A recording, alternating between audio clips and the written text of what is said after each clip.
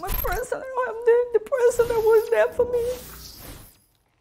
And now to a heartbreaking story you'll only see on Local 10 today. A wife and mother praying for her husband who was shot in what appears to be a case of road rage. The shooter taking off and leaving this father for dead. And Local 10's Rosh Lowe live at Jackson Memorial Hospital with our exclusive tonight.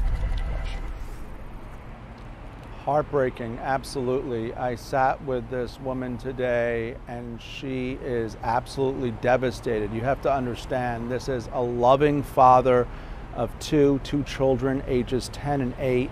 He works several jobs to support this family, and last Wednesday he was returning home from work when we have this possible case of road rage.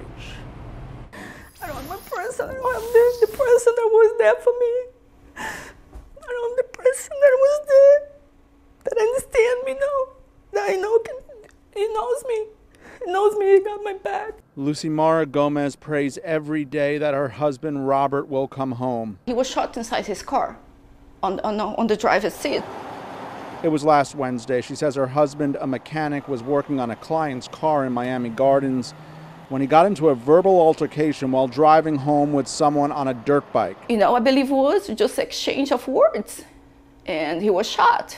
He was struck with a bullet in the neck that was fired through the driver's side window. He works very hard for us, you know. Works very hard for you. For the family. He is in stable condition at the hospital, but has a long road ahead of him. Lucy Mara says she doesn't have her best friend at home, and it hurts her to the core. How can I tell you? I don't know. You know, I just wanted him to come back home.